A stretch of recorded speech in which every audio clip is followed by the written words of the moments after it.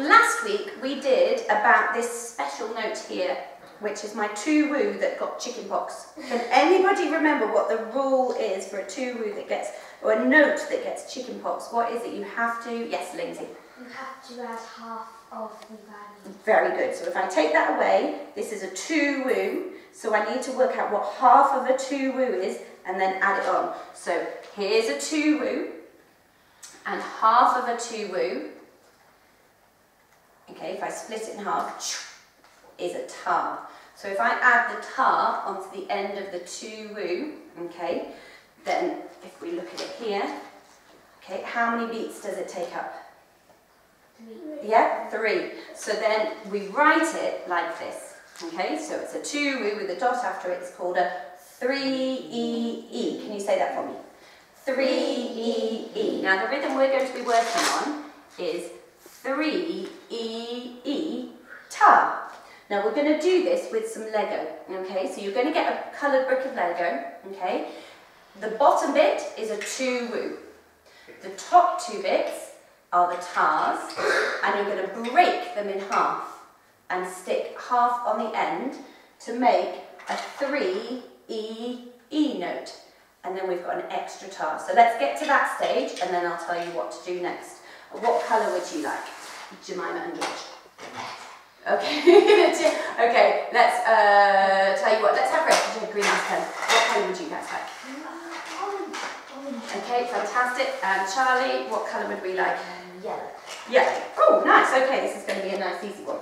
Okay, so we did this before with handbells, okay, but this time we're going to put it onto our instruments, and we're going to use the colour code that we use for Solfa Street. So, red is going to be do, orange is going to be re, and yellow is going to be mi. Fantastic. So first things first, can you split your two-woo in half, add half onto the end, and then have the extra tar.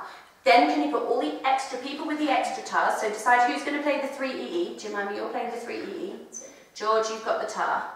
Then Charlotte, you play the 3-E-E. Lindsay, you've got the tar. Okay, so all the tar people put their tars in the middle, and can you swap it for a different colour?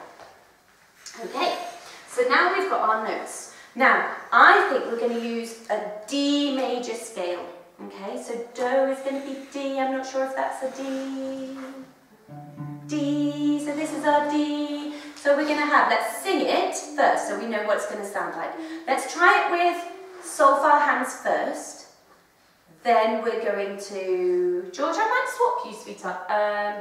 Actually, if I swap Lings, no, okay, we'll keep it as it is. Let's swap.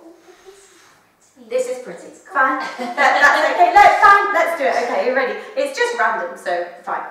Okay, so we've got our. That's it, George. Put it in front of you, sweetheart, so we can see it. So we're going to sing the solfa. Can everybody just get their hand signs? Okay, we're starting with this and we'll sing it all together. Do, re, re, mi, mi, do. Brilliant. And then we can go round and round and round and round and round. So now let's sing the letter names. If we had do, what would, is D, what would re be? What comes after D in the alphabet? A, B, C, D, E. E. So it would go D, E, E. Now what would me be in D major? Yes, Charlotte? F. Sharp, very good. Yeah, F sharp. So if it was just F, it would sound like D, E, F, and D, E, F sharp. Very good. So those are our notes. Let's just sing the note names before we get onto our instruments. Off we go. D,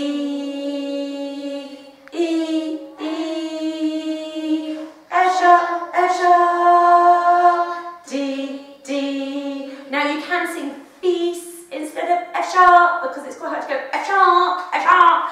So we could go feast, feast, but we'll stick with F sharp for the moment because sometimes it gets a bit confusing.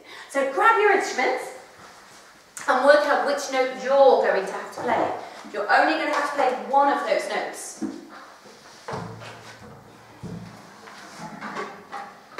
Okay, so Jemima, can you just show me which note you're going to play? Okay, stand up for me, George. What note are you